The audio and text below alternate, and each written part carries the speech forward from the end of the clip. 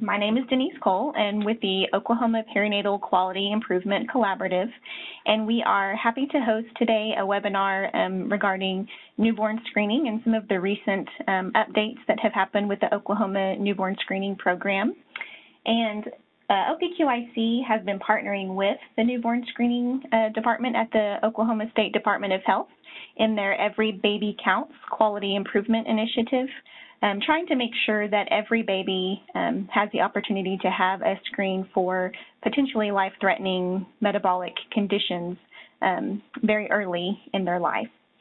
So I'd like to introduce the ladies from the Oklahoma State Department of Health who are going to be presenting the content of the webinar today. We have Jennifer Basinger, the Newborn Screening Program Manager, Caitlin Moran, who is their Quality Assurance and Education Coordinator, and Tanya McAllister, their Lab Supervisor. So at this point, I'm going to turn it over to Jennifer. Hi, everybody. We really appreciate you taking the time out of your busy days to join the call today. So we just wanted to provide some updates and some discussion and really have a chance for you guys to have access to us to ask questions. So I do have some slides that I'm going to go through. But then really at the end, we hope to have at least 15 minutes or so for you guys to ask us questions, whatever is going on in your world that we can help you with. So there again is a slide with our name so you can actually see who is on the call. And then this is a slide that I had up while you guys were calling in and getting ready for us to start, because this is really important. So as Denise said, we have partnered with OPIC to help provide this training, and they actually have this great online training for you all to utilize as a resource as you're doing your annual trainings. You have questions. New nurses are coming on board that are starting to screen babies.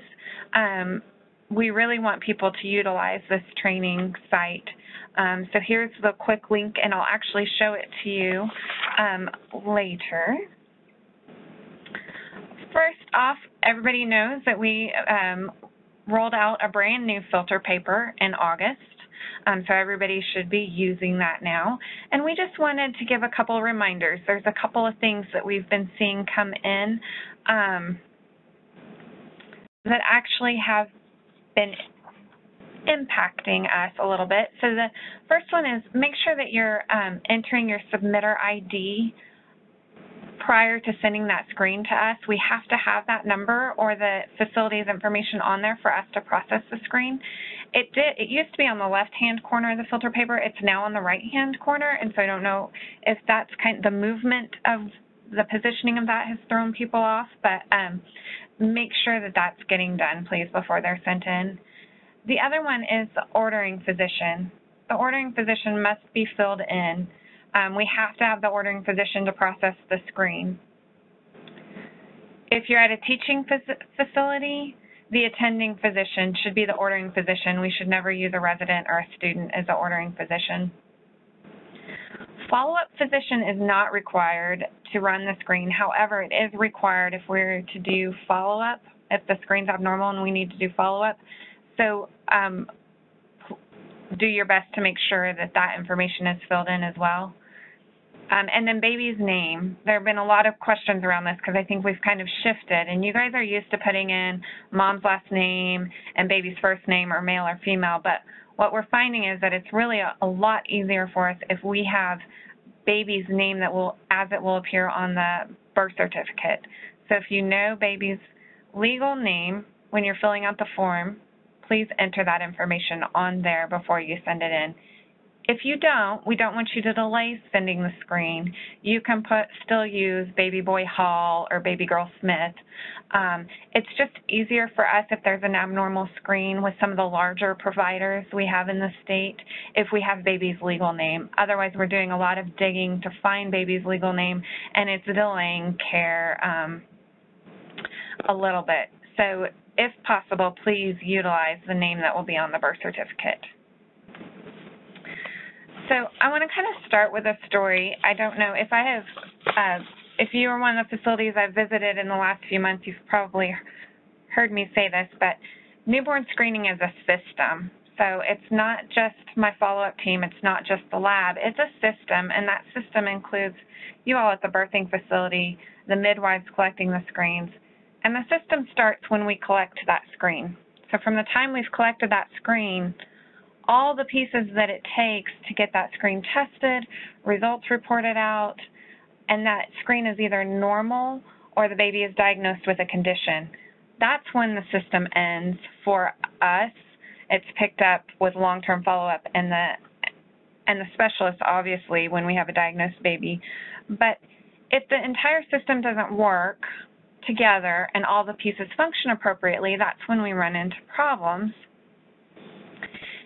It's really important for that system, for all of us to do each piece correctly and in the time frame that's recommended to impact that baby's life in a positive way and save babies' lives. And so, and that's why we're all here. We all have that common goal of the baby. And so I want to share a story with you so that you can understand the importance of the whole system working together. So if you have if we have an unsatisfactory for testing or a delay in courier pickup or a delay in getting it to the lab for the courier to pick up, a delay in collection, a delay in our public health lab for testing, or a delay in us calling out abnormal results. Those are the system pieces that I'm talking about. So we had a baby born at a rural Oklahoma hospital this summer. It's actually a hospital that we tend to get quite a few unsatisfactory for testing specimens from.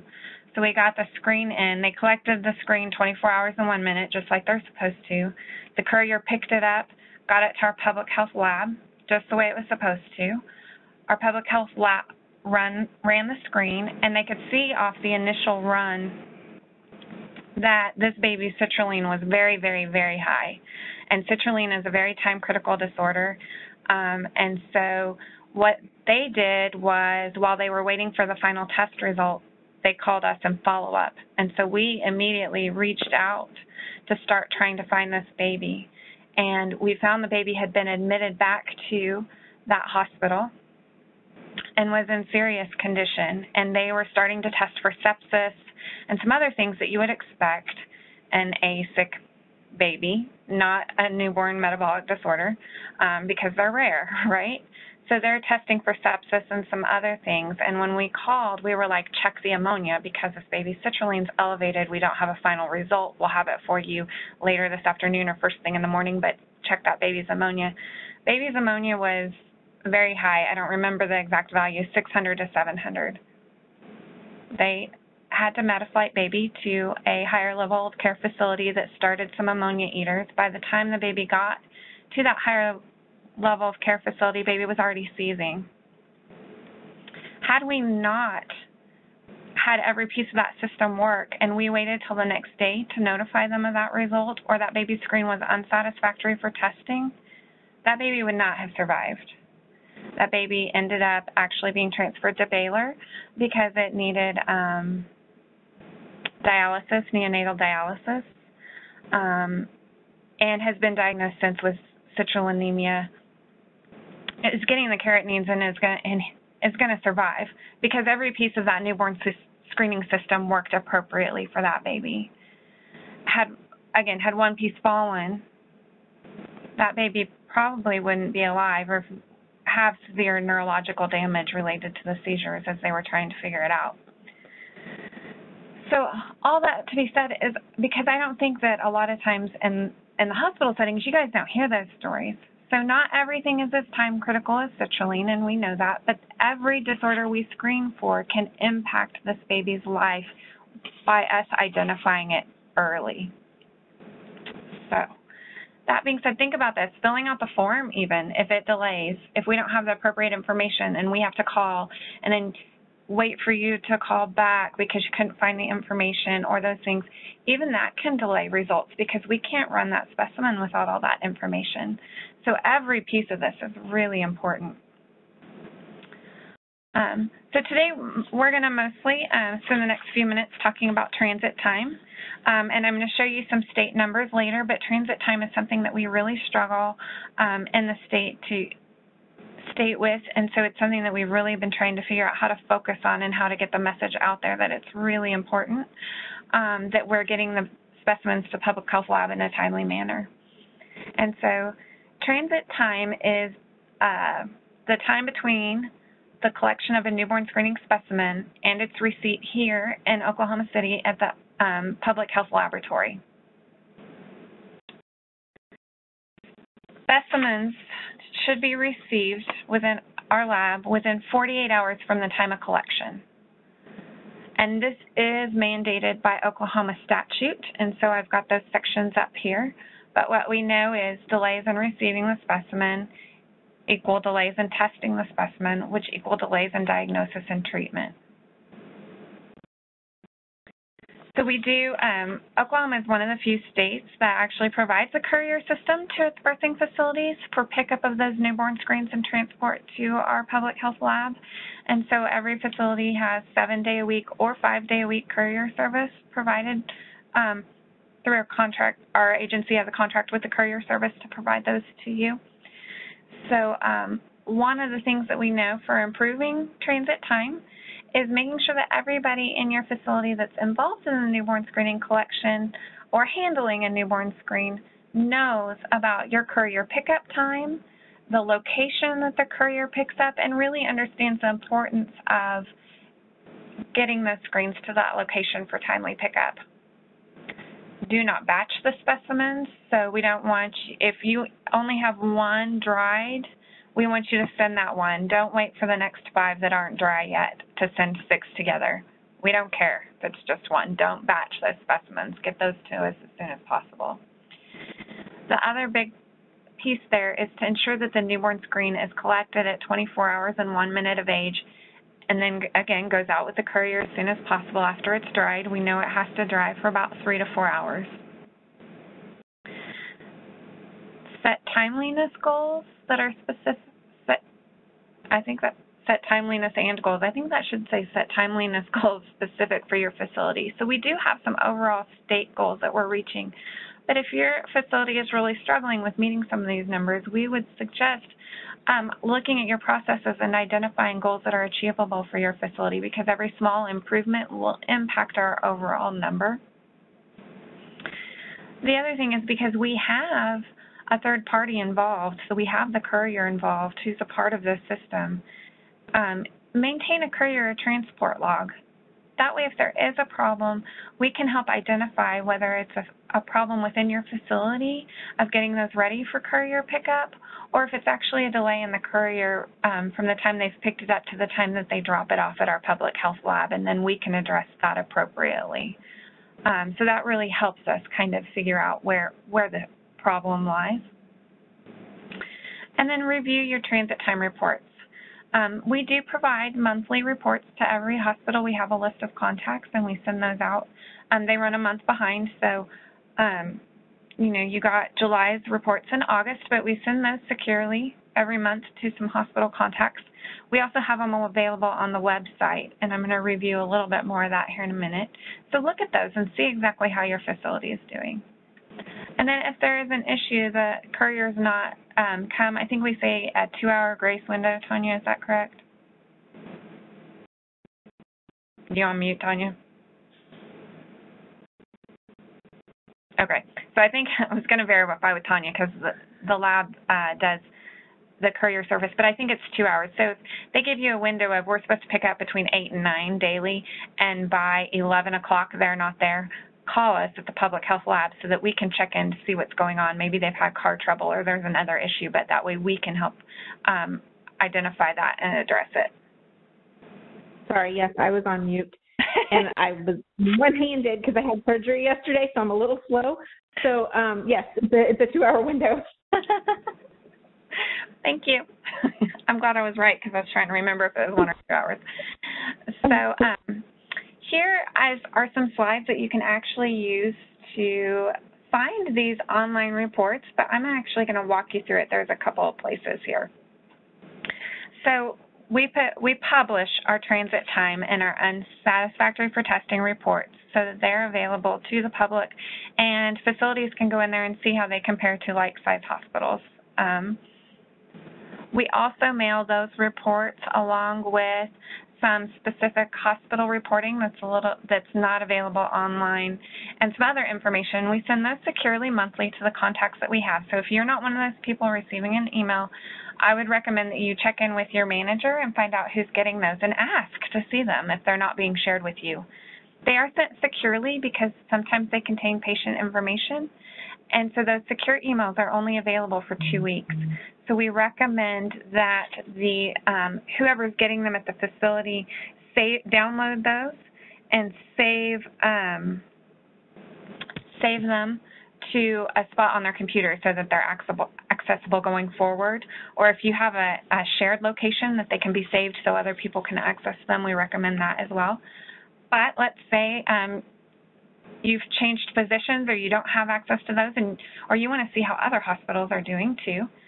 They are available on our website. So if you go up here to www.ok.gov/health, there's a couple ways to do this, and I'm going to show you.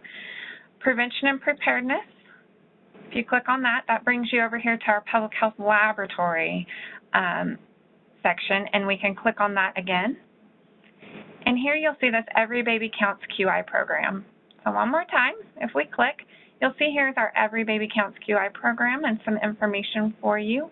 There's rules and regulations. There's this information on how to fill out the form. Here's your link to your provider IDs. That ordering provider, if you don't know their provider ID, these are all of our Oklahoma newborn screening provider IDs updated as of July 2019. There's also a courier service map, so you can see exactly where our courier is going. But back to transit time, here's our transit time report and our unsatisfactory specimen reports. So if you click on transit time,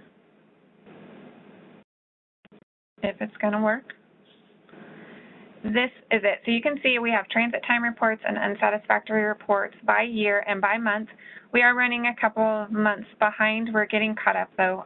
The person that did our reporting was out unexpectedly for most of the month of September, and so we just got August, so we haven't had a chance to get those actually sent out to the facilities and updated on the website. But you could click on July and you could open that report. And you could actually see, if you are Integris Miami, where you fall compared to your peers. So this is for those hospitals with 5-day courier service. And then we have those hospitals with 7-day courier service. So you can actually see how well your facility is doing compared to others. That being said, we have partnered with OPIC, and they also have an Every Baby Counts newborn screening website. So it is opic.org/newborn screening. If you scroll down here, they have some information on our statute as well.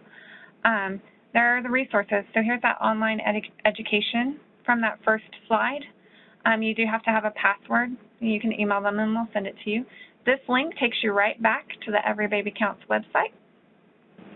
Or you can actually go straight to the hospital transit time reports, or the unsatisfactory reports, our provider ID numbers. And this webinar will be posted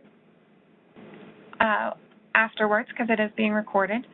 So you will see there's a couple of different ways to get to those.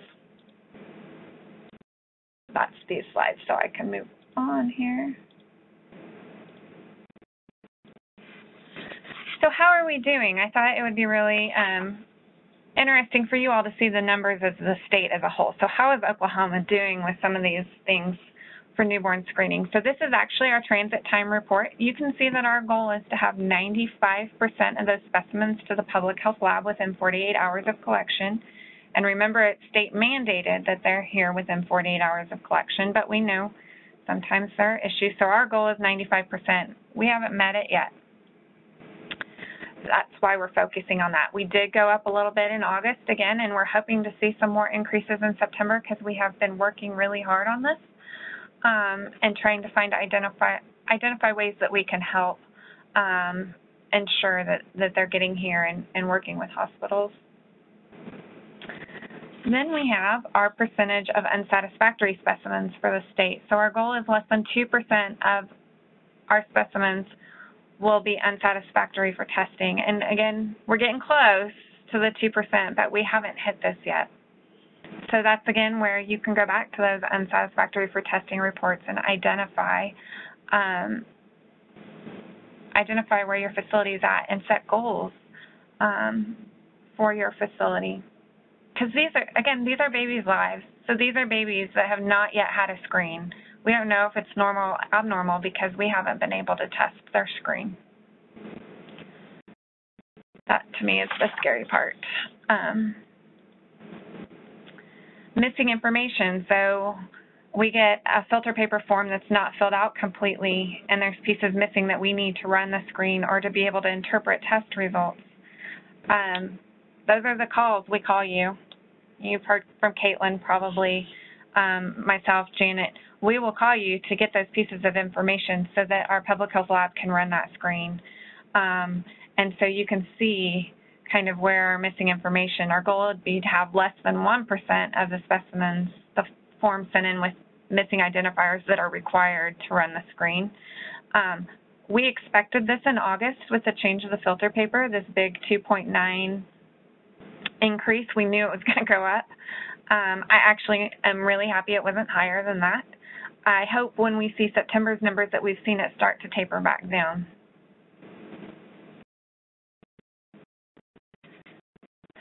So these are the percentage of initial, so not repeat screens, but initial newborn screens that are collected within with less than 48 hours after birth. We know timeliness, we want 24 hours and 1 minute, but these would include less than 24-hour screens. And we do really well as a state on this. You guys do a great job of getting those newborn screens collected immediately and sent in. And so our goal is 95%, and we maintain well above that. So we do really, really well at this piece, and that is a credit to all of you that are out there collecting the screens in that timely manner. This is a little slightly different, so we're narrowing it down. This is the percent of screens that are actually initial screens that are collected at 24 hour and 1 minute to 48 hours, which we know is the ideal collection time. Again, we want it as close to that 24 hours and 1 minute as possible. And we do pretty well at this too. So if you can see our last few months, we've been well over the 95%. And so this is, again, you guys are collecting those screens at the right time, and you're doing a really good job of sustaining that for us. So, you know, you guys have to fill out the form. You have to get it to the courier. You have to collect it on time. Well, we have a responsibility too, and we have a responsibility to report those results out in a timely manner. So this shows you all of the initial results that we received that were reported within 7 days of life. From the time of birth to the time of report out, we are within a week. We are getting 98% of those reported out within a week, and that is amazing. Our goal is greater than 95%. So this is, again, the system and how we all work together. And lastly, just a little bit of exciting news. We wanted to share some updates with you. So we went through the legislative process this spring to get approval to add 4 new conditions to our newborn screening panel. So we will be meeting the national recommendations. We will meet the recommended uniformed screening panel as it's put out there by the national committee. So September 13th, 2019, we actually had new rules go into effect that will add 4 conditions to our current newborn screening panel. These conditions will be added slowly over the next year and include Pompe, mucopolysaccharidosis type 1, spinal muscular atrophy, and X-linked adrenoleukodystrophy. And I did put those on there in the order in which we will be expanding.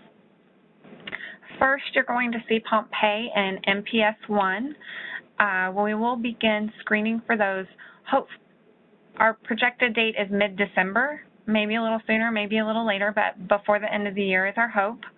And so those will start to be reported out this year, which is amazing.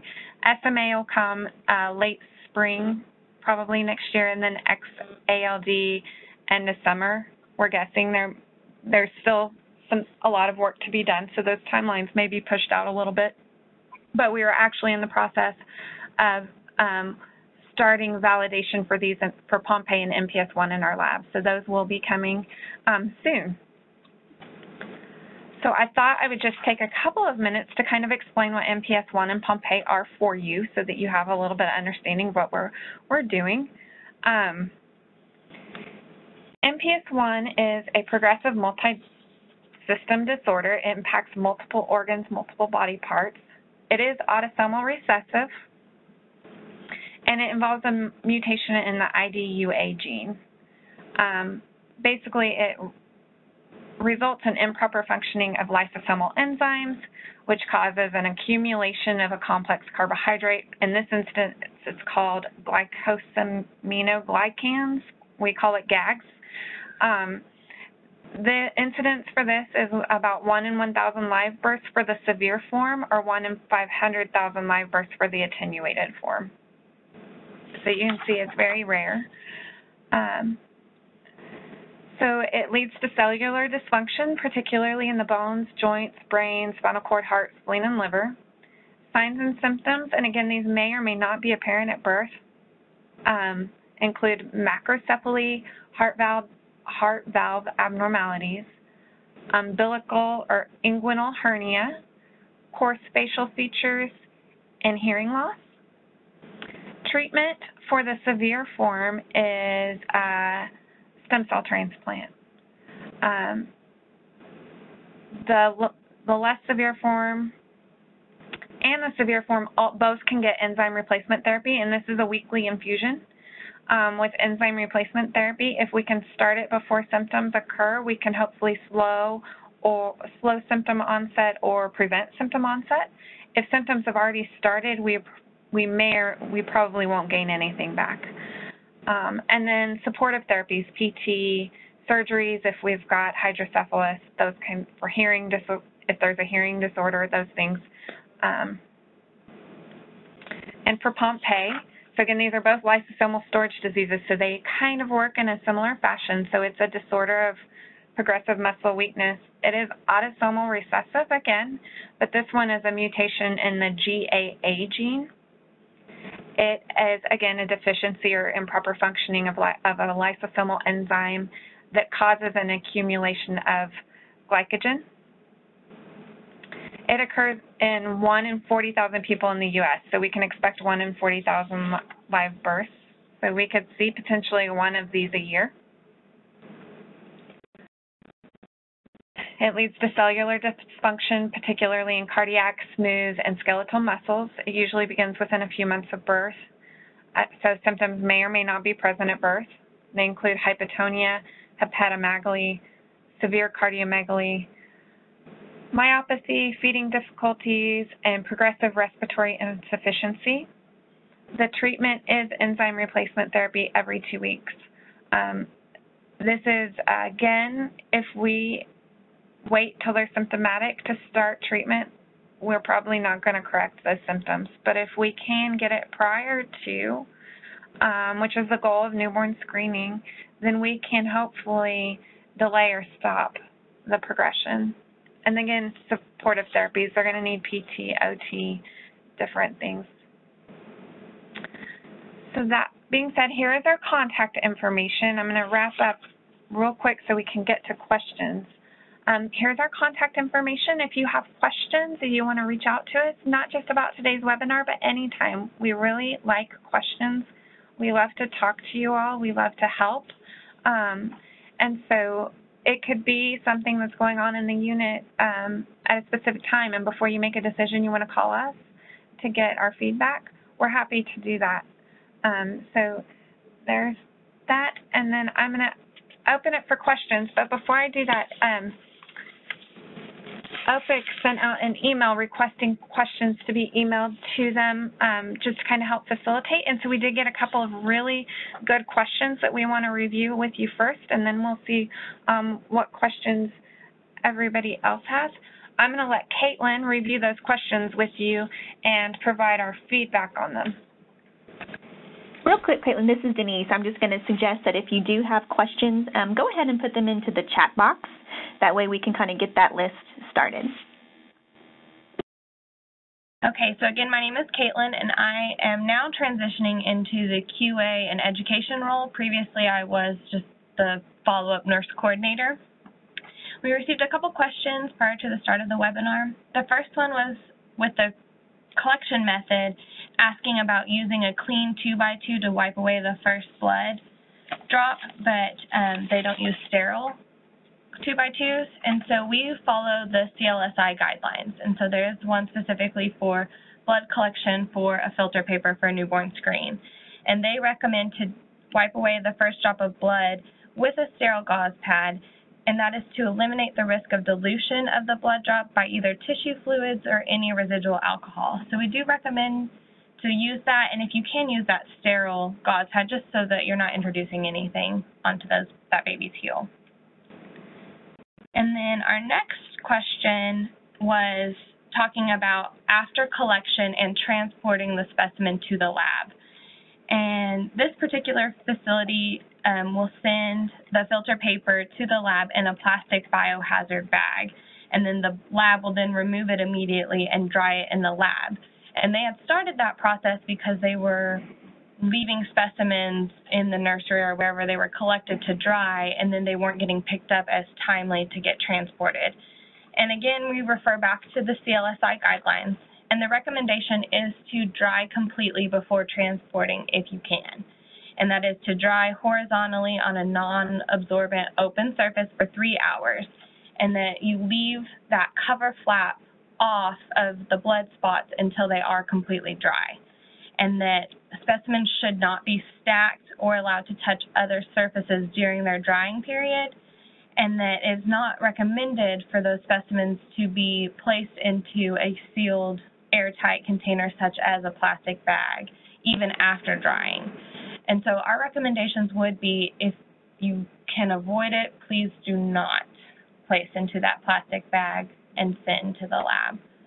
If it is something that is a very small time frame and it has not affected the specimens, if you can track it to see if you've had any unsatisfactory specimens since switching to that method, then you may be able to do that for that temporary, but we really do not recommend to place into the plastic bag for transport. Those are your, so if you were that facility, what I would want to look at is my unsatisfactory for specimens, and am I getting specimens with serum seepage? That's those rings. That's the biggest impact to that. I think. Would you have anything to add, Tanya? No, Caitlin's answer was very thorough, and we're in agreement in the lab with that as well. Okay. Can you repeat that? I'm so sorry. We couldn't hear you. What were you wanting Tanya to repeat? Yes. So she just said that, no, she agrees that that's the recommendation that the lab would provide as well. That they would, no plastic bags at all? That's, yeah, correct. So we have to follow the CLSI recommendations. So what we recommend to you is what CLSI says. Okay, thank you. Uh-huh. So those are the questions that were provided to us prior to the webinar. At this point, we have about 25 minutes still left, and I would love to be able to open this up for others who have questions. Do we have any questions in the chat, Denise? I can't see it. I don't know where to go. We do not have any questions in the chat, but so I'm going to go ahead and unmute everyone on our end. And okay. So if you're not speaking, if you'll please mute yourself on your own end, that way we get less feedback. Okay, everybody should be unmuted at this point. Okay. And questions do not have to be related to today's transit time or anything like that. So if you have questions about today's topic, great. But if you just have other questions from your own experience or your own facility processes, we're happy to answer those as well. Anything you want to discuss, anything like that. Anya, So if I understood your question correctly, the weekend courier is coming earlier and earlier, so it's difficult to have specimens ready. Is that what you stated? That's okay. what they tell me. So are they coming before 8 a.m.? No, but they were coming later in the day, so they kind of had their schedule, that they have been getting here about 9 o'clock, I think, which was unusual. Yeah, the courier, I know that the courier schedules can sometimes change, and the weekend is much more fluid, but it should still be within a fairly narrow window. If you will email me the times that they've been coming, then I will pass that information on to Steve Johnson, our lab administrative director. He works directly with the courier, and we'll see if we can figure out why you're getting such time discrepancies and see if there's something we can do. Thank you. You're welcome. Thank you, Vicki. Anybody else have any questions for us? Okay. I guess my only question is that when we get back unsatisfactory, we can't always, because there's multiple options that it could be, it's hard to know what the real issue was. Do you know what I'm saying? I send the actual specimen, and it just has like the blanket, here's what it could be. But we look at it and it's like, well, it looks pretty good to me, but not sure. Like, is there any way that we can get it to be a little more specific? We're doing everything we can to try and make sure that we're not getting them sent back, and we still get them sent back even when we look at them before we send them out, thinking they look good. So that's a great question. This is Tanya. So if there's ever one that you want more detailed information on, for sure, feel free to call me, and I will actually pick up the specimen as long as it has been greater than 42 days, because they're all destroyed at that period. But I will go take the specimen and look at it, and then I will call you, and we can look at the scanned image together. So that can sometimes be helpful. In terms of blanket statements, so we have a lot of unsatisfactory codes already. And so, if we put more than one code, that means since there were 5 blood spots, that there were different things potentially wrong with them. With the 5 spots, you can have one that the circles were not completely filled or weren't thoroughly saturated, and then you could have others where they have multiple applications of blood drops. So I know that for like the U52 code, it says multiple application of blood drops or supersaturation. So what you would be looking for in that case is, can you see more than one drop of blood within that pre-printed area, or do the blood drops look like they overlap? So that would be multiple blood drops or multiple applications. And the oversaturation would be a drop or two that's just, it's really enormously large. It expands beyond the pre-printed circle. And so, unfortunately, we can't break them down any more than that, because it would be really cumbersome to be able to keep up with the number of codes that we have in the system. But please feel free to call us anytime you have questions on them, and I will walk you through them. Sometimes they don't show up quite as well when they're scanned, and so that we understand that as well. We did purchase a better scanner, and it has helped, but anytime you have questions on those, don't hesitate to give me a call so we can walk through them. Okay, thank you, Tanya. I think that helped a little more, just explaining it that way. I thought the way it was listed, it was like, well, it could be any one of these things, but we're not really sure which one it is. So the fact that it could be something on one dot and something on a different dot, I get that. So I appreciate your help on that. Absolutely, anytime. Tanya, this is Barbara O'Brien. Will you, I think it was really helpful when Denise and I toured the lab, how you explained why you need the 5 dots and, why it's so important to have all of those completely filled. And can you kind of give a brief overview of the process in the lab and why it's so important to have all of the dots completed accurately? Sure. So we currently screen for 54 different conditions, and all of those conditions are part of a panel. So we can't choose, we can't choose which tests we're going to screen for and which ones we're not. So we have to have enough blood there that is accurately on the filter paper to be able to screen for all those conditions. Right now, that requires 7 3.2 millimeter hole punches, so sort of like your standard at-home hole punch, and then one really small one for one of the other tests. And that's just to do the initial screen, as looks like Jennifer's about to pull up. So that's just to do the initial screen. If any of the tests flag as out of range, then we will take 2 additional punches, run those in duplicate, and take an average of all 3 of the values that we get. And that will be how we will report out the result on that. Obviously, if you have a sick baby or a baby that's on any type of supplementation, MCT oil or TPN, those babies tend to flag abnormal on their screen for those reasons, and so those also get repunched. If the baby flags abnormal for our CAH screen, then we take 2 complete blood spot circles and cut them off and send them away for additional steroid profile testing. So that's 2 full circles that are gone just for that one test. So we never know what the baby is going to flag for, what kind of conditions they may have. So it really can take potentially all 5 of those blood spot circles to complete all of the testing and get accurate results out for the baby. So that's why we require the 5 circles.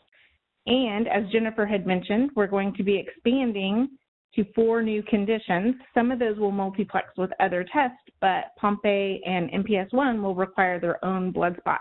So that will be an additional punch that we'll have to take for those. So as we expand, we've had the 5 dry blood spot circles for a long time, and as we've expanded, we have never expanded the number of blood spot circles that we put on the filter paper. So we're doing a lot with those. That's why we need all 5. Thank you.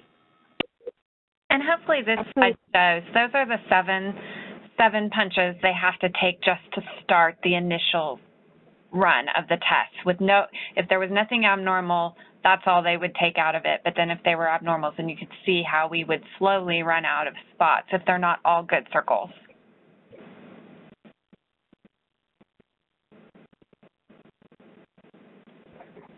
We have a question in the chat that wants to just clarify, did we understand correctly that dried specimens should not be placed in a plastic bag? Yes, that's correct. The filter paper itself, when the specimen's collected to the time we get it, should never be in a plastic bag. Are there any other questions? So regarding that, how do we, is like a manila envelope, or what's acceptable for that from like a biohazard perspective? So once they're dry, the flap that's on the filter paper goes back over the top of the blood spots, and then they're usually shipped, and the courier usually picks them up in a manila envelope. Okay, and that's acceptable from a biohazard perspective? Yes. Okay. It is. Thank you. This is Denise again. I just wanted to mention, because in several of our previous meetings and in talking with hospitals who have very consistent low rates of unsatisfactory specimens, one strategy that seems to work well is to have a core group of staff at your facility that's their job is to do the newborn metabolic screening collection. So you kind of want your champions to be the ones who are drawing most of them, and depending on the size of your facility, that group may be, a larger group, but making sure that you have those who are good at it, the ones doing it. Also having the ones who are good at it being the ones to teach in your facility, new oncoming staff, on how to do the collection properly, because as nurses, we're all aware that it is not an easy skill. It is certainly a skill that you have to practice and work on until you can acquire getting that perfect drop to put on the paper. So assigning a core group to be doing that seems to work well for some facilities.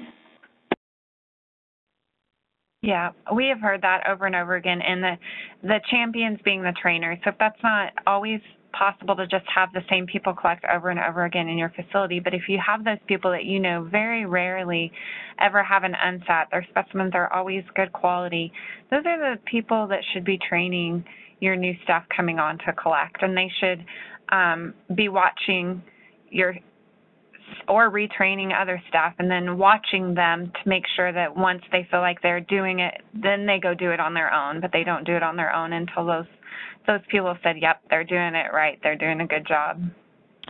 This is Barbara. Another strategy that we've heard, Jennifer and Caitlin and Tanya mentioned the reports that are sent to the hospitals.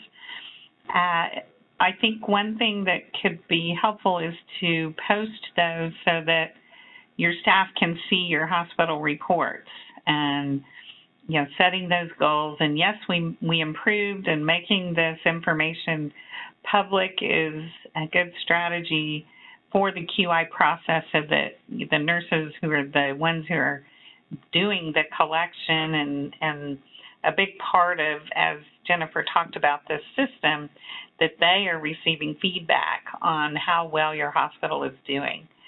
So I think that's another good strategy to ensure that everyone's aware of where your hospital stands. And if you're working on improving, show those stats so they know whether you're improving, or if you start going back down, make sure that those are shared as well so everybody knows your status.